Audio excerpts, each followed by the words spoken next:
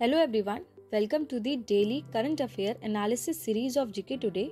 Today's topic of discussion is scientists set a new record in creating energy from nuclear fusion. So now let's start the video. Scientists in the United Kingdom said they had achieved a new milestone in producing nuclear fusion energy or imitating the way energy is produced in the sun. The point here is to be noted that energy by nuclear fusion is one of the mankind's long-standing quest as it promises to be low carbon, safer than how nuclear energy is now produced and with an efficiency that can technically exceed 100%. The energy was produced in a machine called tokamak, a donut-shaped apparatus, and the jet site is the largest operational one of its kind in the world.